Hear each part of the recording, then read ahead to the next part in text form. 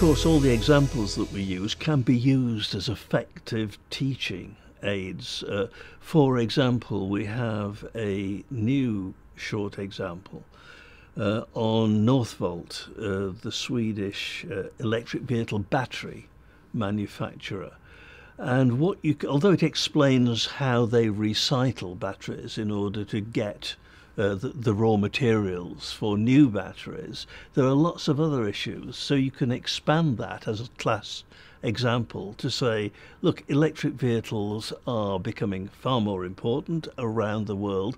What are the implications, not just in battery manufacture, but vehicle manufacture, vehicle servicing, and the availability of new services like rent-a-car sort of service as well. So you can take a small example based on recycling and circular economy in this particular case and expand it to look at different kinds of operation through the whole value chain. So don't think that examples have to be confined to just the operation that they describe.